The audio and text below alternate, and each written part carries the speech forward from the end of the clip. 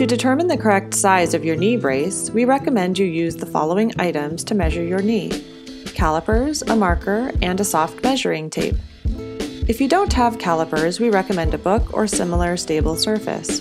You can also use a string or shoelace and a ruler or measuring tape for circumference measurements. First, use a pen to mark the middle of your kneecap. To find the middle of your kneecap, simply feel the top and bottom edges of your kneecap and then find the center between the two edges. Caliper method to determine knee width. Take a caliper tool and measure across the middle of the kneecap to determine the correct width of your knee. Make sure the caliper aligns with the center mark and the edges of the caliper touch the widest part of your leg, not just the width of your kneecap. Take the measurement in a weight-bearing position without your knee locked out. Non-caliper method to determine knee width. Sit on the floor next to a door edge or corner.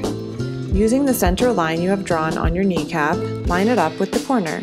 Take a book or other stable surface and place it on the other side of your knee, making sure it is also in line with the center of your knee.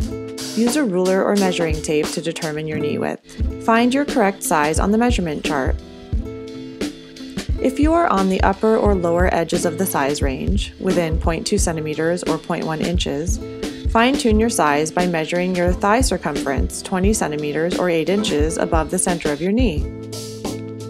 Mark your leg and then use a soft measuring tape or a shoestring and a ruler or measuring tape to determine your thigh circumference. Make sure you are in a weight-bearing position without your knee locked out.